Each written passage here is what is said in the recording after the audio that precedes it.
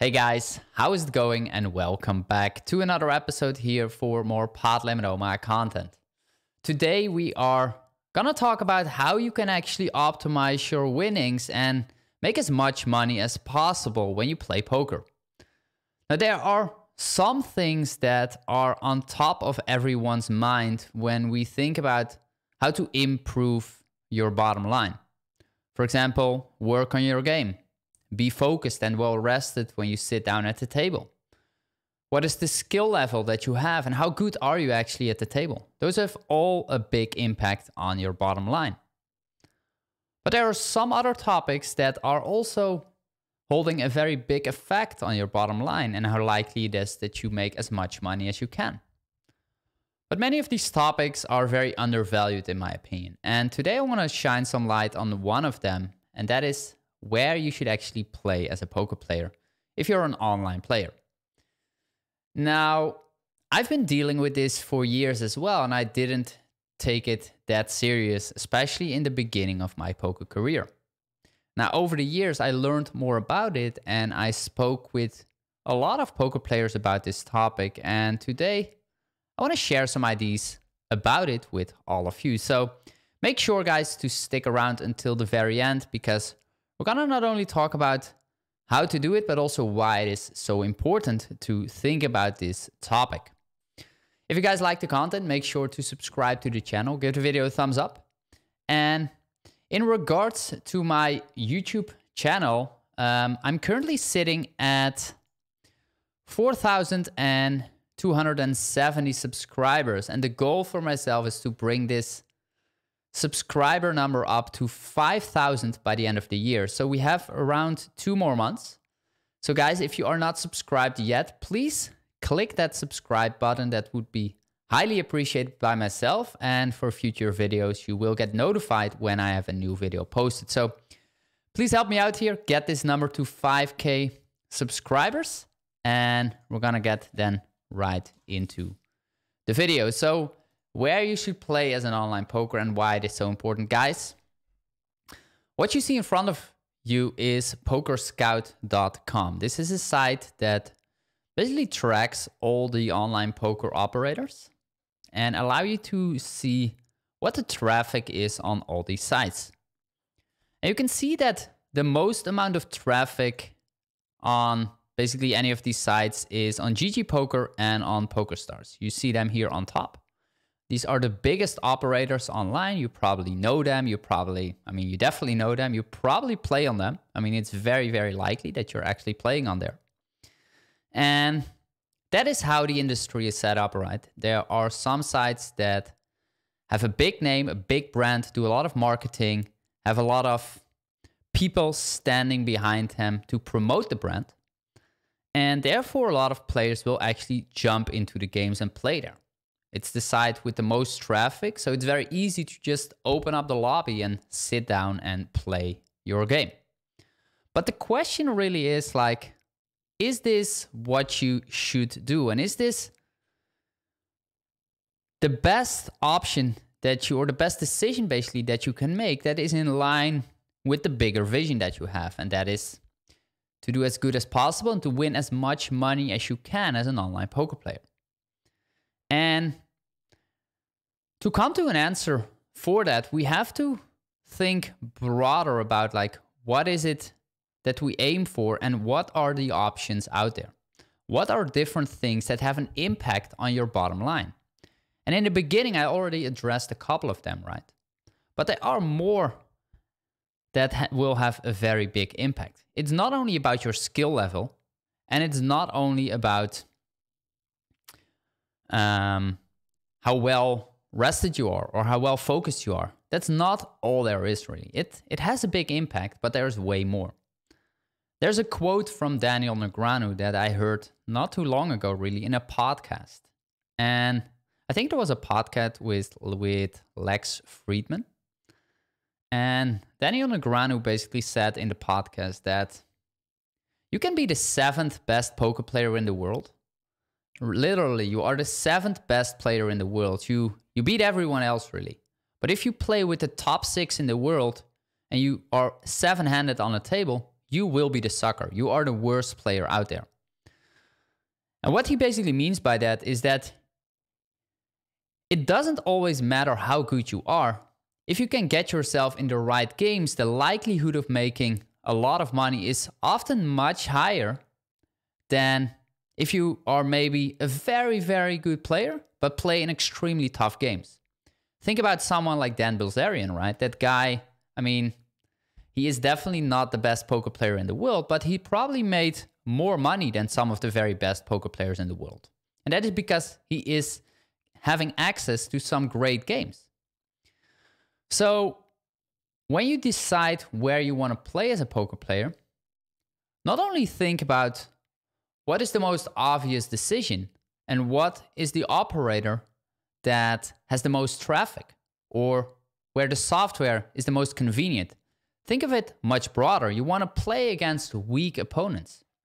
And sometimes that means you have to step out of the big operators like GG Poker or PokerStars, because on other networks, smaller networks often, and sometimes the software, for example, is not as convenient, but the opposition that you face is way weaker.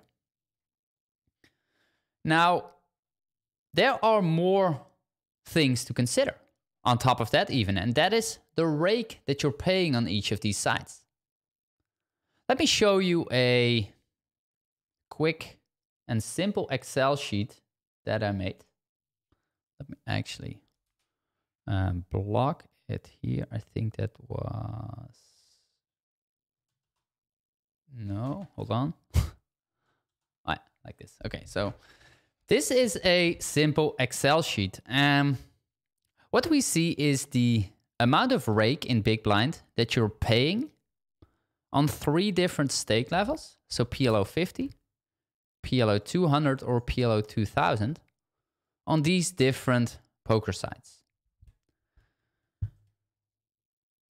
And we'll go through them just to get a fair understanding about what do sites actually ask, or what is the rake that you have to pay on these sites.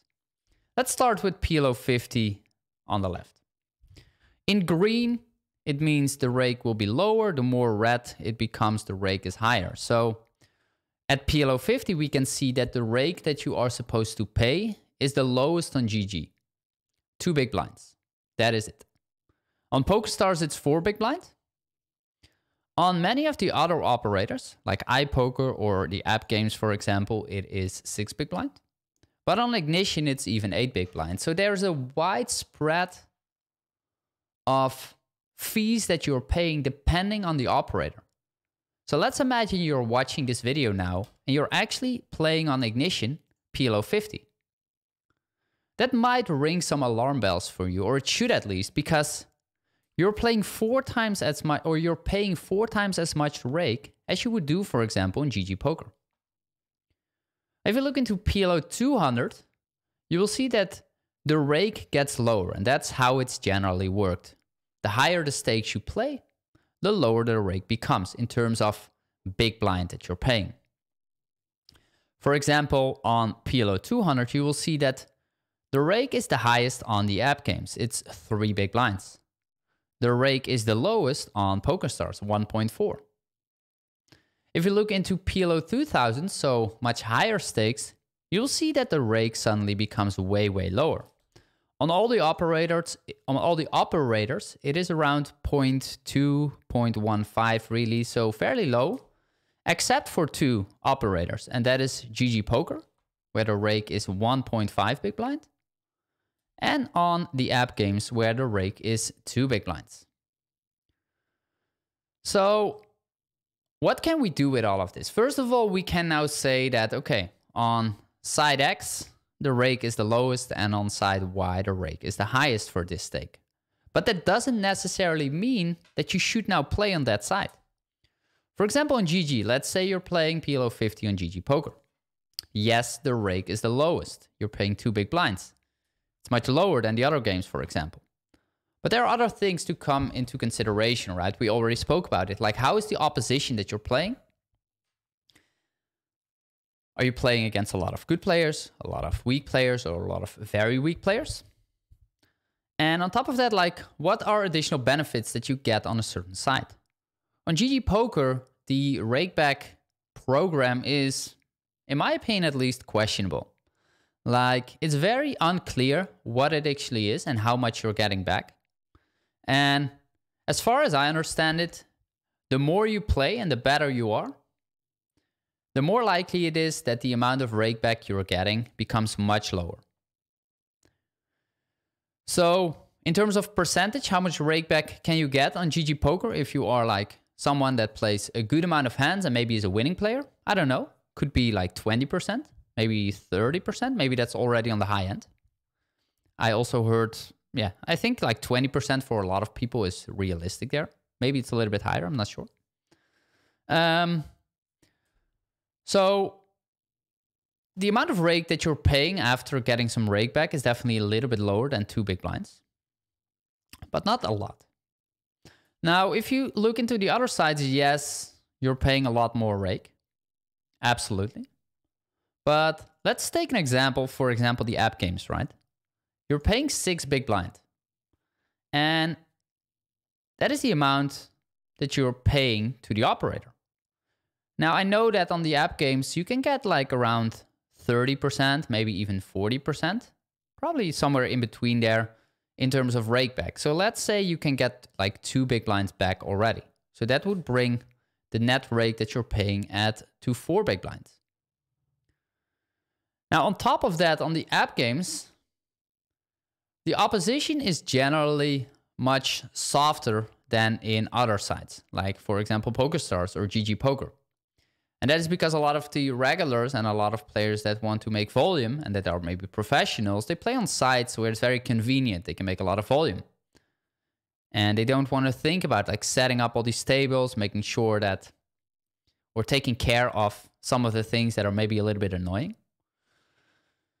But on the app games, for example, like the opposition is weaker. So you can definitely increase your win rate, in my opinion, significantly by playing on there instead of maybe staying to play on a site like PokerStars or GG Poker. Now, how is it on the other sites? Party Poker, Winamax, I'm not entirely sure. I haven't done the research for all of these sites. But I know, and that's really what it comes down to today, is that it's way more important to make a conscious decision about this than you might think at first glance. Like, there's a lot that comes into play. And yes, some sites have a little bit more, take a little bit more time to set it up. Again, think, for example, about the app games. Yes, it's definitely less convenient in a way. Maybe the games run not all the time. And deposit or withdrawal options are limited, for sure. But if you can get a decent amount of rake back and the opposition is extremely weak, well, maybe it is actually a decent option, even if you play low stakes or mid stakes. All I'm saying here is I'm trying to open up your eyes, guys. Now, there are more things that you want to consider even, because we spoke about the opposition, the rake back. I mean, skill level obviously plays an impact, but what else has a role when it comes to, let me actually remove this. What else plays a role when you make a decision? Well, it's obviously what format are you playing? If you're an online player, you can play, let's say there is 4-card PLO. So we have 4-card, which is what most people play, most likely I expect, that are watching this video. Then there is 5-card. A more popular game, definitely. More and more people jumping into it. Also more options available slowly. Then there's even 6-card, which slowly becomes more popular as well, I would say. It's a game that is not available on many sites, but there are some options. Or there are obviously people that play MTTs. And if you play tournaments, you actually cannot see it, but it's there, MTTs. MTTs, of course, you might also be a little bit more limited because you want to, if you play MTTs, you want to play on sites where there are big MTTs with high guarantees, right? That is what you want. You want to give yourself a chance to make a big score. So on top of thinking about all the other stuff and all the other things that we discussed earlier today, you are probably limited based on what you're playing. So let's say you are someone that plays MTTs. You probably end up playing on GG or on PokerStars. That's probably what it's going to be. And maybe for MTTs, it's fine, right? I'm not an MTT player, and I'm not sure exactly how the rake is, but what I heard is that that's definitely good, so probably a good option. But if you play on the other sides, like 4-card, obviously it's available everywhere. So you can play this like everywhere, every site. Doesn't matter. 5-card. 5-card is not available everywhere, but it becomes more and more. At least I don't think it's available everywhere. Like you can play on GG. A lot of action there. You can play on Stars, but I don't think there's a lot of 5-card action on Stars. You can play it on the app games, for sure. There's a lot of action there. And the other sides, I don't think there is 5-card. Maybe there is. I'm not sure. Then there's 6-card, which there's action on PokerStars. And there's action on the app games. So you are limited based on the game that you're playing. Now, what you want to think about in addition to this is that if you play 4-card, you have to realize that new games are often new opportunities as well, right? So if you play only 4-card, it might be reasonable or optional to consider also playing 5-card, for example. Maybe the opposition on average is weaker, even though you're also not an expert. But there are most likely, maybe, more people that like to gamble, maybe, because everyone has more cards in their hand. So the effect is that people like to play even more hands, which increases even more if you decide to jump into 6-card. But what I'm trying to say is that if you widen your options, not only in terms of one format that you're playing, either of these, but also in terms of the side, you are very, very limited. Or you, not limited, like if you widen the option, you simply are more flexible and you can get into more games. So, guys, I hope that by talking about this specific topic that it makes you aware that there are way more options than just jumping into the games. And let's say, I'm pretty sure that 75% or more of the people that are watching this, they are actually playing on, let me actually, can I get this? Yeah. No, this doesn't work. I think 75% of the players, they are playing on either of these two sites. GG Poker or PokerStars. That's really what it comes down to. And you want to question that always. You want to think about it. You want to see what other options are out there, what different formats are out there. And even if the rake is higher on some of the other sides, maybe, there is still the option to give it a shot, right? Because maybe the win rate and the opposition is so much weaker and the win rates are so much higher that it will make up for the fact that you have to play like 1 or 2 big blinds more in rake. So guys, keep it in mind. If you like the format, if you like the video, please subscribe to the channel. Give the video a thumbs up again. I do want to get my account up to 5K subscribers by the end of the month. So please subscribe, guys. Thank you very much. Stay tuned until the end of the month because Black Friday is coming on the PLO Mastermind. We're going to have massive discounts. So if you want to follow that, if you want to stay active, then jump into plomastermind.com, head over to the site, stay tuned on what is coming, follow me on YouTube or on my Instagram account if you want to see my day-to-day life, head over to Instagram. Guys, thank you very much for watching. Over and out. This is Luke. Catch you guys in the next one. Bye-bye.